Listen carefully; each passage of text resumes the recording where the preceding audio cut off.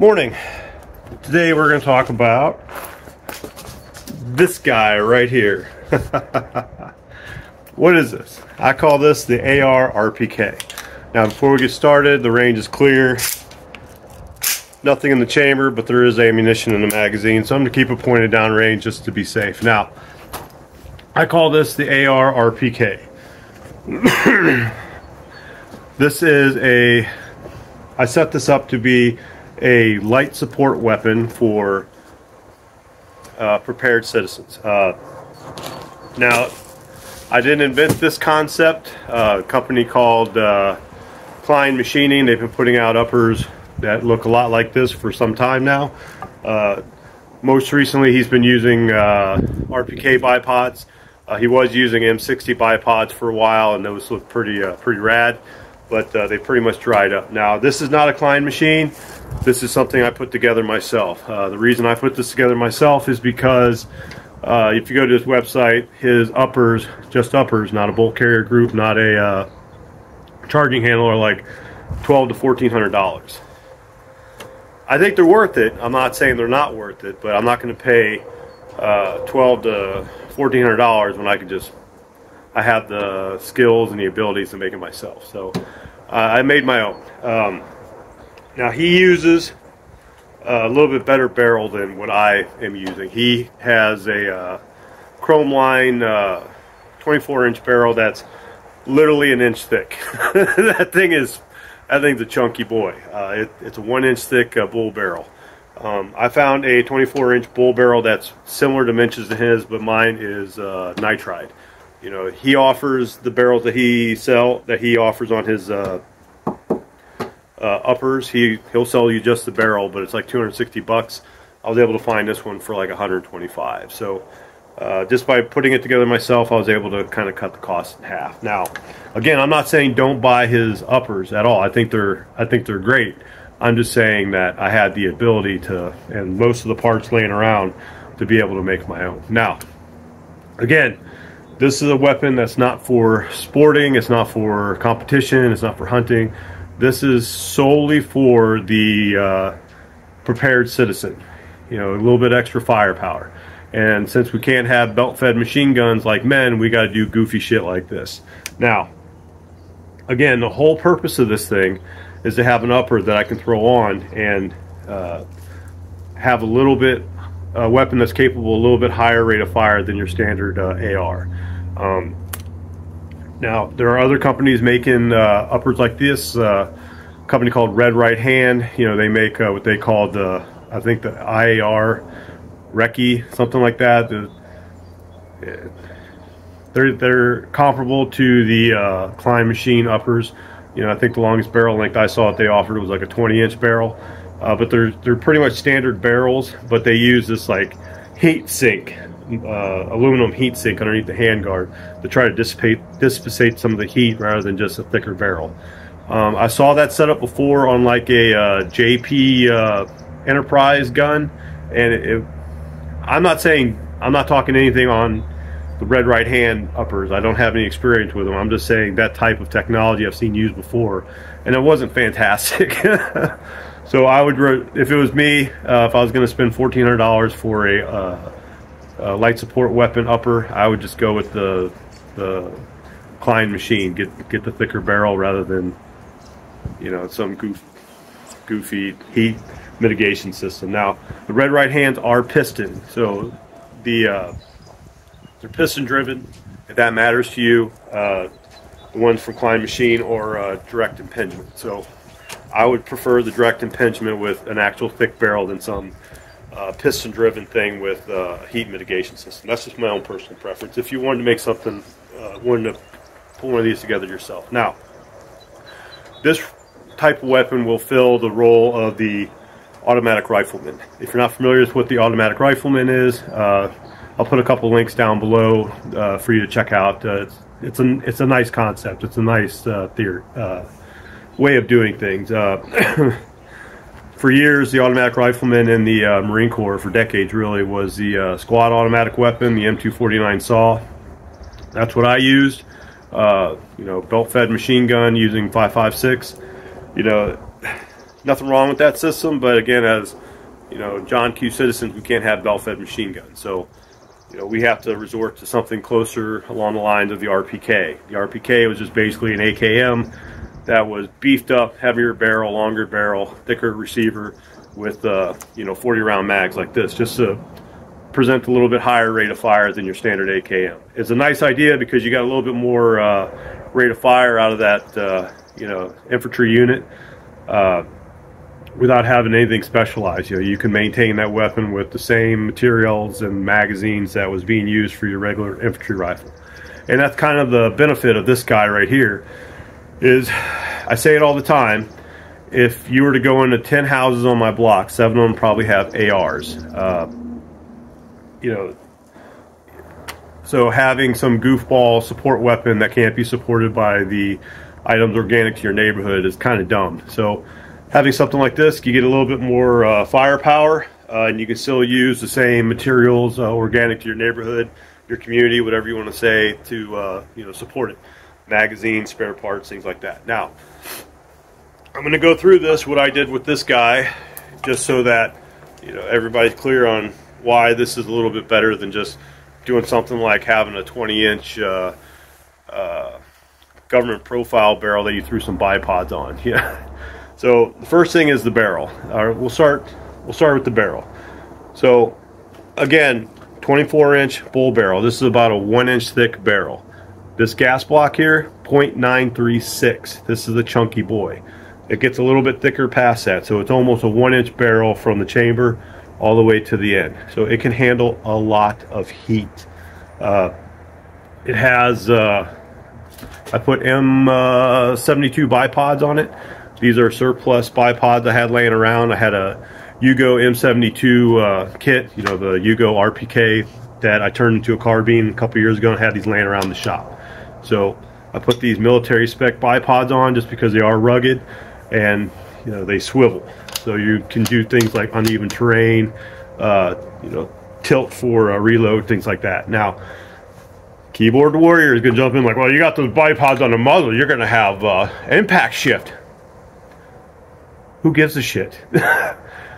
You know, if my impact shifts 1 MOA at 100 yards and this is a high volume fire weapon, does it really fucking matter? They've been using bipods like this on the RPK for, you know, how many decades, and it's fine for the application. This is not a precision rifle. This isn't a DMR. This is an area denial weapon, meaning that I'm putting a shitload of ammunition into one specific area to try to deny targets. You know, try to keep heads down. That's the purpose of this. You know, it's been working for decades. It's going to work on this application here. So now, Klein machine, the way they do it, they use RPK bipods in their current guns. They machine it down, and then they use a lock collar in front. Now, I didn't want to make my own lock collar, so what I did, and I'll have another video after this with a little bit more details, I had the M72 bipods laying around, and I had a junk RPK front sight. So what I did, now getting into some of the particulars here, the RPK front sight diameter is like 14.5 millimeters. It's a little bit thicker than the M72 for some reason, even though the M72 has a much thicker barrel than the Romanian RPK. When it goes down to the front sight in the bipods, it gets extremely skinny. I don't know why they did that back in the day, but they did. So I took the Romanian RPK front sight, I chopped off the front sight part, and I pressed it on just to make it a lock collar. And then I had the bipod portion here machined down to 14 millimeters, and then I just cut a new channel right here, so that makes it a lock collar. And then I threaded it down to 28 by what is it, ½ inch by 28, just so that I can put a muzzle device on. Now I figure since I'm already sending this out to my machinist, I may as well put a silencer co muzzle device on so I can use my suppressor. Alright, so I've got 24-inch bull barrel, M72 RPK style bipods, and a suppressor mount. Now moving back here, again, this gas block, 0.936. And this is a Aero Precision. You know, that's the only gas block I could find that big. And I went ahead and I penned it. Now, People will say, well, you don't really need to pin your gas block. The set screws will work just fine if you dimple them. Maybe, but why take the chance? Especially when the gas block needs to be exposed because it's so goddamn heavy, you know, so thick. Why take the chance? You know, it took me like 10 minutes to drill and pin it. So now it's extra secure. All right, now again, since this thing is so thick, the longest handguard I could use was a 12-inch. So this is a 12-inch Daniel Defense slimline handguard, probably like 7-8 years old, with key mods on it.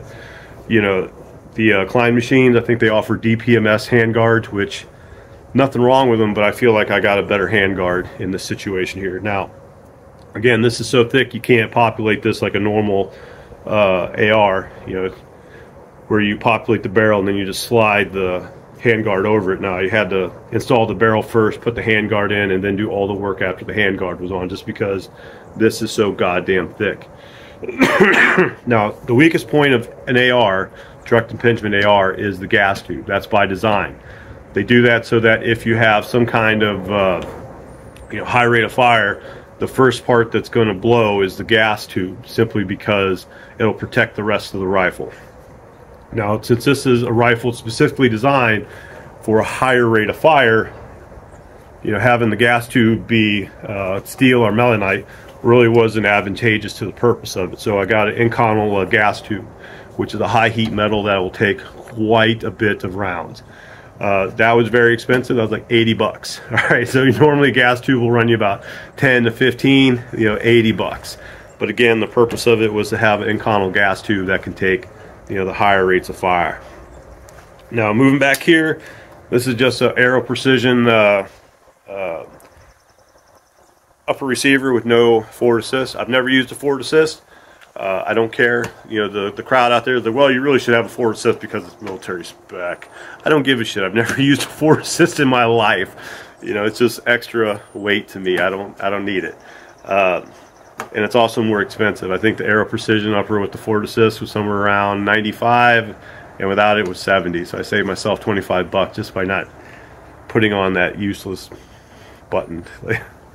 Now, I was able to put all this together roughly around just under $700. So I pretty much cut the cost in half of the Klein machine. Now, the Klein machine, I can't say enough. I'm not saying don't buy it. You know, I think it's a really good product. You can't get it with the M60 Bipods anymore. You got to get it with the RPK Bipods, but it's still a good product. Their barrels, you know, being chrome lined for this application would be amazing. Again, I went with the nitride just because it was half the cost, and I'm not made of money. You know, I don't have a shit ton of money. Now, again, utilization of this thing is a little bit different than a rifle. It is an automatic rifleman's roll, but you're using it as a light support. So I'm going to do things like I learned when I carried a saw, which was using a sling. This is an M60 sling, heavily padded. I do what I call purse carry, because you're not utilizing it like a regular rifle where you're shouldering it and doing all that stuff. No, you're going to hit the ground with it. You know, initial contact, you're going to go from the, you're probably going to go from the hip, lay down some initial suppressing fire, and then you're going to deploy bipods, man. And you're going to hit the ground. So when you hit the ground, the last thing you want is this thing like a traditional sling, and now you're hitting the ground trying to fight it. No, just what we used to do with the saws is just purse carry, slung over one shoulder like that, so that when we hit the ground, you know, it just comes right off, right? You know, you're already in the fight, ready to go. So just something to keep in mind. Just a little bit different, manual arm, so to speak, than just a normal AR, because you're not a rifle. You're an automatic rifle. Now, I don't have it yet. I ordered. I don't have it yet, but to achieve higher rates of fire, some people use the binary triggers like the Fostex, things like that. I'm not a fan of binary triggers. I've used them, not my own. I've used friends. You know, you get light primer strikes. Yeah, and they're expensive. They're like 500 bucks, and all it takes is one stroke of a bureaucratic pen, and it goes the way of the bump stock, and you're out 500 bucks. So I'm not a big fan of those. So I just got a 4-pound LaRue trigger. Cost me like 100 bucks. Should be in here today or tomorrow, and then I should be able to maintain a pretty good rate of fire just by fast fingering this thing like your mom's pussy. You know, it's just that 4.5-pound trigger will get a pretty decent rate of fire. Now, Again, I can't stress enough, this is not a precision rifle. This is you know, high volume of fire rifle. You know, I'm not going to get into cones of fire and stuff like that because it's not really applicable to this, but you are just putting out a lot of fire. And you know, having, you're not going to use this as a dual purpose precision rifle, you know, DMR and your light support weapon. No, they need to be two separate dudes. Now, magazines. If you look up the automatic rifleman, you'll see a bunch of prepared citizens, you know, give them their thoughts on it. You'll hear a lot of them say, well, you need to have the D60, the Magpul D60 drum. I hate Magpul magazines and I hate drums. So having a Magpul drum is not something I'm really interested in. So I'm going to steer clear of those. I'm not saying they don't work, it's just not my cup of tea. Instead, start off with this guy. This is a 60 round Surefire. If you remember about 10 years ago, these bad boys were all the rage. They kind of died out just because people at the time, you know, keep in mind this came out about 2000, I want to say 12-ish, 2011. You know, there really was a big push to make lighter rifles, fighting rifles. So guys were trying to get their fighting rifles down to 6 pounds or less, and then throwing in, you know, twice as heavy 60 round mag was kind of counterproductive to that. So they kind of went by the wayside, but you can still pick them up. I see them on Gunbroker for about $100. I think I picked this one up for about 50-ish 3 or 4 years ago. It's just been laying around, so it should do pretty well for this application. Now, the rest of my magazines are just 40 round mags. I have about 10 or 12 excuse me, 10 or 12 like E-ladder Israeli steel mags, and I got you know, just a mix of these E-ladder Israeli steel mags and the ACS aluminum mags. You know, that should suit me fine. Now I have a Bravo 3 SIG on here just because I had it laying around. No particular purpose. It's not a fantastic optic, but for the purposes, it's going to work just fine. So that's enough with this gun. Now, if you want to learn more about the automatic rifleman in general, I'm going to put some links down below of some pretty good resources. Again, if you search automatic rifleman, you'll have a ton of people that giving their 2 cents on it. Some of it's good, some of it's not so good. You know, some of it's very dubious. You know, I'm not saying one source is better than another, but there is one guy named Dr. Chris Larsen. He started the One Shepherd Institute. He has a whole video on it. You know, he's a very smart guy. You know, very professional. You know, he does his videos with a suit and tie, if that matters to you. Yeah. So the basic theory of the automatic rifleman is, you know, he'll go into that in detail. Again, a couple points that he makes in the clips that I'm going to link to. The first one being that the automatic rifleman does not replace a machine gun. They're not interchangeable. All you're doing is just putting another dude in your squad, your team, that has the ability for a little bit more firepower. He's not replacing a belt-fed machine gun. Another point he makes, and he has no way to quantify this, is where a machine gun team can probably hold off a 10-man squad. You know, I believe that's about accurate. You know, the automatic rifleman can probably hold off a 4-man team. You know, so there's no way to quantify that, but I think that's an accurate statement. Now, the reason to have this, I'm going to say this again. I didn't build this for any other reason than to be a prepared citizen. We're all of the same opinion that crazy stuff is coming for America. Whatever your favorite conspiracy theory is, it's not off the table. You know, whatever you want to believe is coming is in the realm of possibility. So, you know, being in a community of like-minded people that want to protect themselves, having a weapon like this can only be a benefit. Again, I said it before, and I'll say it 1,000 times. There's a lot of ARs in America. If there's 10 houses on my block, there's probably 7 ARs in those houses. You know, so if some crazy stuff just kicked off and the dad consortium of my community wants to put together a protection squad, they probably will mostly have ARs.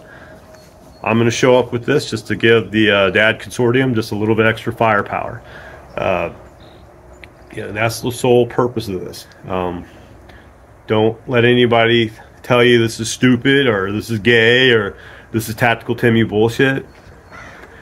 It might be, I don't know, but at the same time, it's the ability to provide a little bit of extra firepower to, you know, whatever unit of community protection you have cropping up. Again, I built this for about upper only without the bolt carrier for about, you know, a little under $700. If you don't want to build it, you don't want to source it, you can go to some place like Klein Machine and you can just buy it outright for $1,200 if you want. And it's just a nice thing to have. Things kicked off, you know, and you had the ability just to put out some more firepower with the other dads in your neighborhood. But I'm going to wrap it up here. Again, some other videos are just going to be a little bit more detailed on the bipod setup. And then I'm going to go into my gear. I put together a low-cost rig specifically for this. Just a little bit beefier, a little bit beefier vest setup that was pretty inexpensive compared to a lot of the gear out there. It's not pretty, you know, I'm going to warn you there, but it's effective and it'll work. So I'm going to put some rounds out, get this thing zeroed in, and I'll talk to you guys later. Bye. I think I got about maybe 20 rounds left in this thing. I'm going to rock and roll it and just see what's going on. Oh man.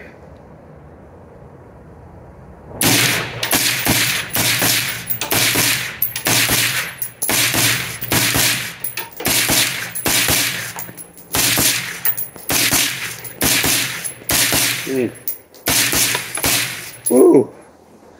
Gassy! Woo! I always forget about how much gas gets put in your face when you're firing suppressed. I can't see. Okay, Sergio. Alright, so this is just going to be some of the details of the AR-RPK. Alright, how I fix the bipods, things like that. So, it is clear. There's a magazine in it, but there's nothing in it. I just cleared it out. Everybody shut up. So, alright, so close up. Now, what I got, this is the M72 bipods that I laying around my shop. This is the front sight from a Romanian RPK. I got it, it was damaged. It was, the handguard retainer was cut off. It was scrap. So what I did, what I don't want is my bipods to spin 360 degrees. I wanted to lock in, so I use this as a lock ring. Now, Romanian RPK barrel, even though the M72 barrel is thicker, when you get to the front sight block in the bipods, it's thinner. I don't know why they do that, they just did. So what we had is, this was about 14.5 inches, you know, diameter, this front sight block. This was about 14.5 millimeters, this front sight block. The bipods were about 14 millimeters, and then this needed to be threaded down to a 1/2 inch by 28. So what I did was, I had my machinist machine this down so that I could press on the rear sight block backwards, so that I could use this as like a lock collar to keep this directional. Then I just chopped this off and then mounted the bipods. I just had to cut a new channel in there for the collar, and then it's being held on by the muzzle device, and it works. It does everything it's supposed to do. Now all I need to do is take more material off so that it matches the contour of the barrel, so I can take my gas block off, and then I can get my rail on. So it's coming along. Now this is all going to be very, very rough. You know, I don't care. I'm not looking for pretty here. I'm looking for something I can beat the shit out of. So, you know, it's not, I mean, this is not going to be, you know, perfect and flush and look good, and nobody's going to say like, man, that's some incredible machine work. No, you're going to see fucking tool marks, and you're going to see a shelf here. All I'm looking for is functional, right? So I can make it pretty if I wanted to. It's a lot of time and effort that I don't really want to spend. So that's what the next step is to, hold on. That was a nice truck, square body. So next step is to continue to remove material off this front sight block so that it matches the contour of the barrel, so that I can get this ginormous gas block off, because the rail will not slide over this gas block. And that's where we're at. I'll catch you next when it's all put together. Alright, we're going to try to go through my gear here. My dogs are out here and they're going bananas, so don't be surprised if you see a Pomeranian Husky mix or a Labradoodle zoom in the shot every now and then, so bear with me. Alright, now again, I wanted to put together a rig specifically for the AR RPK to take the 40 round magazines, and I didn't want to spend a lot of money. So I think I got maybe about 150 bucks in the setup altogether. So we'll start off with the vest itself, which is, it's a label here. I don't know what this is. This is an ABU Air Force rig, Generation 3. Oh, there's Surge. Come on, get out of here, bud. Here, take that. Generation 3. I don't know what makes it Generation 3, but I only paid 20 bucks for it because it's ABU, and it's pretty nice. It's got nice solid shoulder pads here, nice and padded, nice and thick. Got a lot of real estate to put shit on. So for 20 bucks, I highly recommend it. I'll put a link below to, you know, like a eBay source where you can find them. Now here's Surge again. Come on, dude, get out of here. Go on, get. So we'll start off with the magazine pouches. Now these, give me that. These are Black Hawk magazine pouches designed for the Surefire 60 round mags, which is this guy. Now if you remember, those magazines were all the rage about 10 years ago, and Black Hawk made magazine pouches specifically for them that didn't really sell too well. So you can find these on Amazon and eBay for like 15 bucks. Now these were originally the Coyote Tan, and I just dyed them green. I didn't use enough dye. I have RIT dye. You're supposed to use 1 bottle for 2 pounds. I used 1 bottle for like 4 pounds of material, so it didn't turn out that great, but it'll work. Now these are 40 round These are the 40 round magazines. You can fit 2 in there, and it fits pretty comfortably. All right, moving over here. This is the USMC. I think it's like a Philby hydration pouch system. I don't know anything about it, but I bought 2 of these. I bought one full with the bladder in it for like 30 bucks, and then I bought a secondary pouch for like an extra $10, and I put that on the side here as like my dump pouch, and then if I need to ruck up, I can just throw my bladder in there. No big deal. Okay, this is just a USMC Coyote Tan saw pouch. You know, use this for warming layers, things like that. Just basically utility pouch. I think this was $10. Now this was like 15 bucks. This is a Camelback bottle pouch. I'm a big fan of having 2 hydration pouches. Have one for you know, your main what do you call it? Camelback bladder, but have like some sort of bottle on you as well in case that gets a hole in it. You got some way to hold water. Now this was probably the most expensive one. This was a VCOG pouch I'm going to use for my thermal scope. You know, that was not cheap compared to the rest of them. The rest of them I picked up for 10-15 bucks. That was 30, and it's just a big pouch, but it fits my thermal perfectly. Now this, what the hell, dogs. Now this is a Black Hawk 100 round Surefire pouch. If you remember back in the day, you had the Surefire 60 rounders and the Surefire 100 rounders. So the 100 round pouch is quite a bit bigger, and again, it's like 15 bucks, and I got it because you can put a coupled 40 round magazine in it. Pretty nice. And then ended off with just the ACU IFAC pouch, which costs like 10 bucks. Again, dyed it green. Now I try to dye all this stuff green, but again, RIT dye comes in bottles that for about 2 pounds of fabric, 2 pounds of nylon, and I was trying to use it on 4 pounds of material, so it didn't quite work out. So whatever didn't turn completely green, like most of the coyote tan stuff just kind of turned like a green tent. I just hit with some green spray paint. No big deal. Now, like I said, this is definitely not a pretty setup, but it's definitely a functional setup. I can hold about 8 40-round magazines, so you're talking carrying, 320 rounds of ammunition just on the person. And then if I need to, this is an Molly 2 IV bandolier for medics. Each one of those pouches will hold a coupled 40-round magazines. So all in all, this is a good system. Now, keep in mind weight. This rifle, unloaded with no magazine and no optic, is 11.2 pounds. When you put the optic on and the magazine, it bumps it up to about 15 pounds even. So you got 15 pounds of rifle, and then 320 pounds of ammunition, and then, I'm sorry, 320 rounds of ammunition. You know, this starts adding up quick. So weight is a consideration. Don't consider a weapon system like this unless you are a hoss. You know? And if you're going to start adding things like plate carriers, things like that, you're going to be a humongous boat anchor. Everybody's going to hate you in your squad. Now, the dogs are rambunctious again, so I'm going to wrap it up here. I hope you guys enjoyed it and found it informative. Bye.